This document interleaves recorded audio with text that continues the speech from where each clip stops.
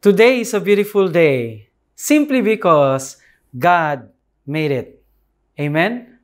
So breathe in and breathe out. Today is going to be a blessed day. Breathing in and out makes you feel relaxed, especially after a very tiring and stressful day, isn't it? And today I will be talking to you about prayer. Allow me to start with a prayer. Lord, thank you very much for this wonderful day. We pray, Lord, that you will fill us with your Holy Spirit so that we can absorb whatever words coming from you and we are going to apply it in our daily lives. Forgive us, Lord, from our sins. In Jesus' name we pray. Amen. There was a man who was deeply ill. And so the man's daughter went to ask a local pastor to come and pray with her father. When the pastor arrived, he found the man lying in a bed with his head propped up with two pillows and an empty chair beside his bed. The pastor assumed that the old fellow had been informed of his visit. "I guess you were expecting me," he said. "No. Who are you?" "I'm the new associate at your local church," the pastor replied. When I saw the empty chair and I figured out, I knew I was going to show up. "Oh yeah, the chair," said the bedridden man. "Would you mind closing the door?" Puzzled, the pastor shut the door. Then the man started speaking. "I've never told anyone this, not even my daughter. But all my life, I have never known how to pray. At church, I used to hear the pastor talk about prayer, but it always went right over my head. I abandoned any attempt at prayer. Until one day, about 4 years ago, my best friend said to me, 'Joe, prayer is just a simple matter of having a conversation with Jesus. Here's what I suggest. Sit down on a chair, place an empty chair in front of you, and in faith, see Jesus in the chair. It's not spooky because he promised, I'll be with you always. Then just to speak to him, and listen in the same way you're doing with me right now.' So I tried it, and I've liked it so much that I do it a couple of hours every day. I'm careful though, if my daughter saw me talking to an empty chair, she'd either have a nervous breakdown or send me off to the mental hospital." The pastor was deeply moved by the story and encouraged the old guy to continue on to his journey. Then he prayed with him and returned to the church. 2 nights later, the daughter called and told the pastor that her dad had died that afternoon. The pastor asked, "Did he seem to die in peace?" "Yes. When I left the house around 2 o'clock, he called me over to his bed, told me one of his corny jokes, and kissed me on the cheek. When I got back from the store an hour later, I found him dead. But there's one thing, something strange. In fact, beyond strange, it's weird. Apparently, just before Daddy died, he leaned over and rested his head on a chair beside the bed." That's the power of prayer. It changes the life of a person. And so today, I will be speaking to you about the power of prayer in our lives. And just to be honest with you, I am not going to talk to you about prayer as an expert in prayer. But just like a beggar telling other beggars where the bread is, we all need to pray. And today we will learn 3 out of many benefits of why we need to pray. 1. Prayer is a way of life. Everywhere we go these days, you can see warning signs. Like in big buildings, there is in hospitals, in schools, and even in commercial establishments, you will see warnings, and even you will see a fire extinguisher and a hose reel in every floors to prevent fire. You will also see a small alarm covered by a glass, and it says there, break glass in case of emergency. And we are surrounded with different kinds of warnings in the road, in the malls, and even in parking lots. Have you noticed that? And many people treat prayer that way. In the event of emergency, just like fire, emergency landings, trials, problems, disasters, catastrophes, that's the time we will break the glass for emergency. But we have to understand that it is not only in the event of emergency that we have to pray. It should be a way of life for Christians. Most of my illustrations are coming from carpentry tools. That is why I have these materials over here. My first illustration is about the nails. Carpenters cannot go to work without nails. They have to work it with them. They have to carry it with them everywhere they go. It's part of their tools. It's part of their profession. It's part of their life. And in Christians, we have to understand that like nails, we carry prayers everywhere we go. It should be part of our life. Everywhere we go, we have to carry it with us. That's one of our priority to have as a Christian. Philippians 4 verse 6 to 7 says, do not be anxious about anything, but in every situation, by prayer and petition, with thanksgiving, present your request to God, and the peace of God, which transcends all understanding, will guard your hearts and your minds in Christ Jesus. So in everything that we do, we have to pray. Number 2, prayer is our communication with the Lord, the Almighty God. And the good thing with constant communication is that we become closer to Him. You know, God wants to have a relationship with us. And prayer is the best tool for us to commune with Him, to have a good relationship with Him. Prayer also prevents us from relying on our own strength and allows us to depend on the power of the one true God. As we keep in touch with Him, we depend on the power of the one true God. We pray because we know that someone is far greater than us, that someone is there for us, and that someone is God. It builds our faith to the Lord, the only one who is in control of everything. God said it in His Word. Then shall you call on me, and you shall go and pray to me, and I will listen to you.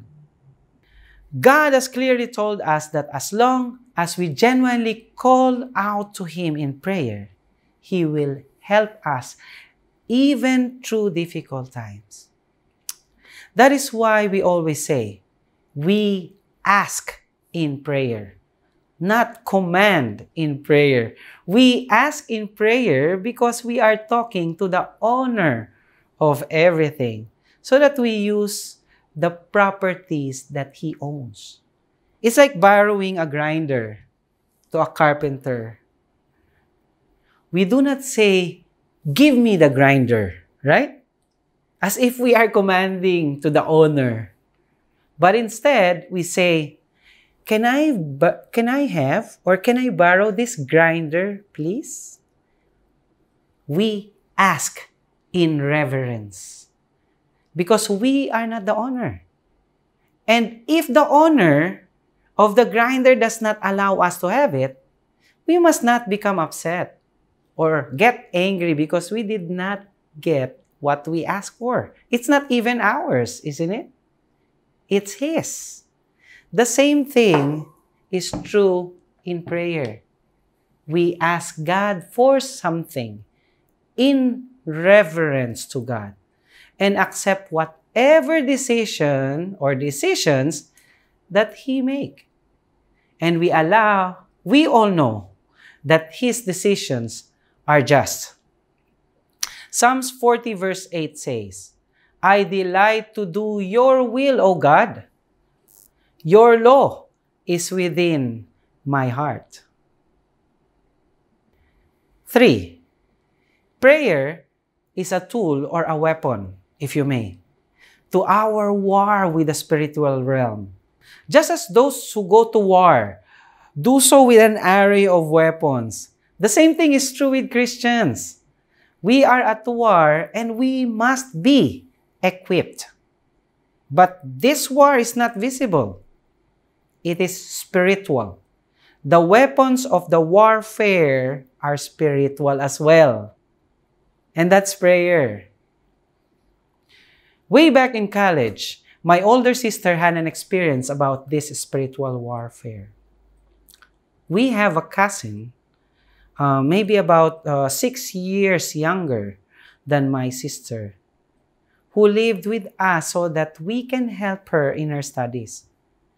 Little that we know that in her province, she used to practice different voodoos and witchcrafts together with her friends. And the bad spirit went with her from her province to our little house.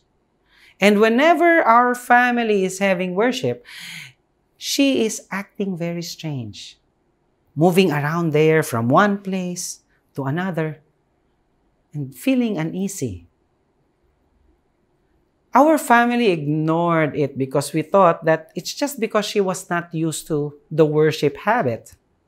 But as days turns into weeks, we realized that her acting very weird is not a coincidence. We recognize that she is being possessed. One Saturday, as the sun sets, my sister and my cousin were left alone for some reason in the house all by themselves. Then my cousin started to act weirder than ever. She started speaking like there were 3 voices inside her, men's voice. Now, as a natural reaction, my sister was so scared. But the first response that she did was close her eyes and pray. And come to think of it, it's very hard to close eyes in moments like that. Just imagine someone being possessed in front of you, and the first thing you do is close your eyes and pray. But that's what she did. She closed her eyes and prayed and allowed the Holy Spirit to take over. When she opened her eyes, our cousin was just in front of her, staring at her with her very big eyes, making gibberish sounds. as if she wants to attack her. She tried holding her, but she was too strong to be contained. So she just stand up and said to her in a calm voice, "Come into the light, Rochelle. We are here for you." Then our cousin fainted. When she woke up, the first thing she asked my sister was, I remember my sister still, she's telling me the story. Ate! Ate is a way to call an older sister in Filipino language. Ate, where are the two men standing behind you, just in white? I feel like I was in the dark tunnel. But as I followed the small light, it led me to you and the two men. Where are they now? Where are they now?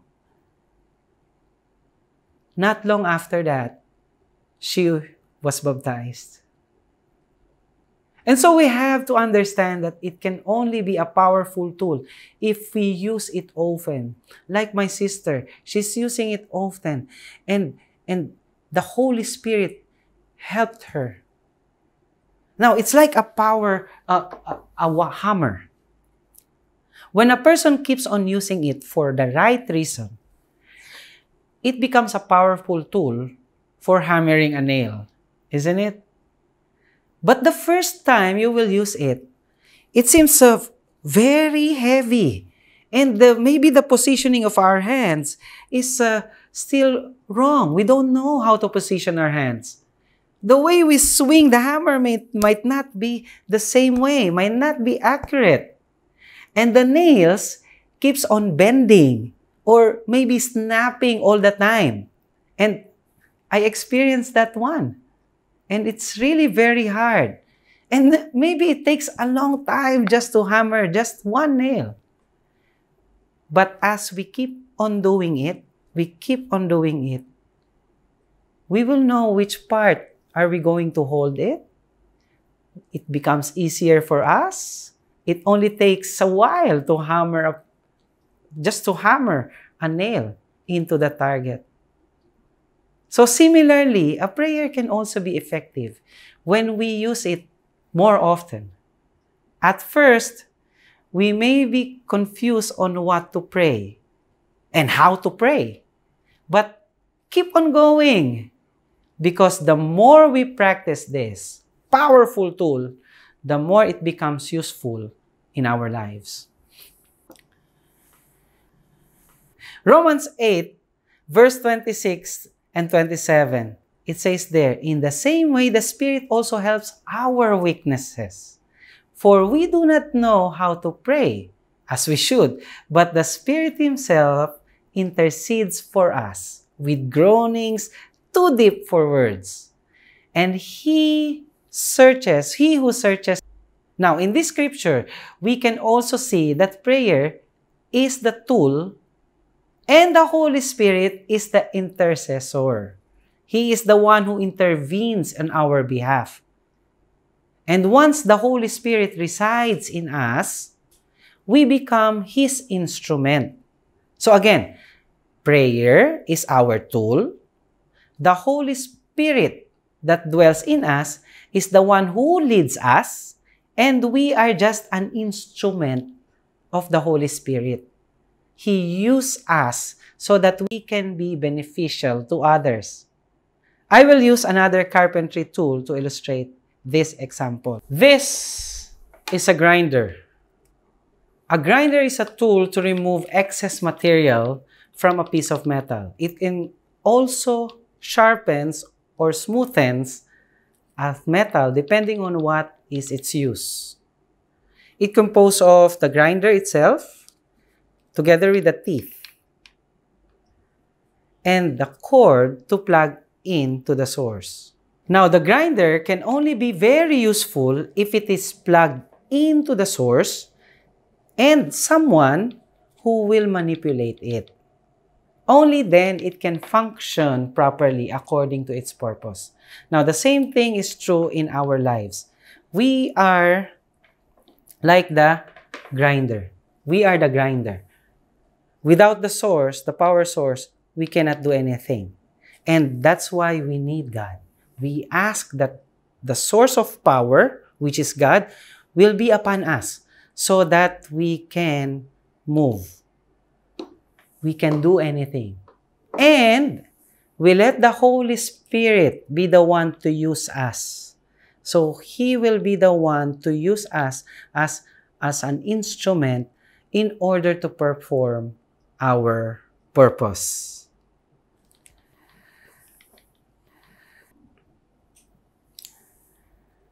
As I end, I would like to invite you to practice praying like how Paul and Silas did.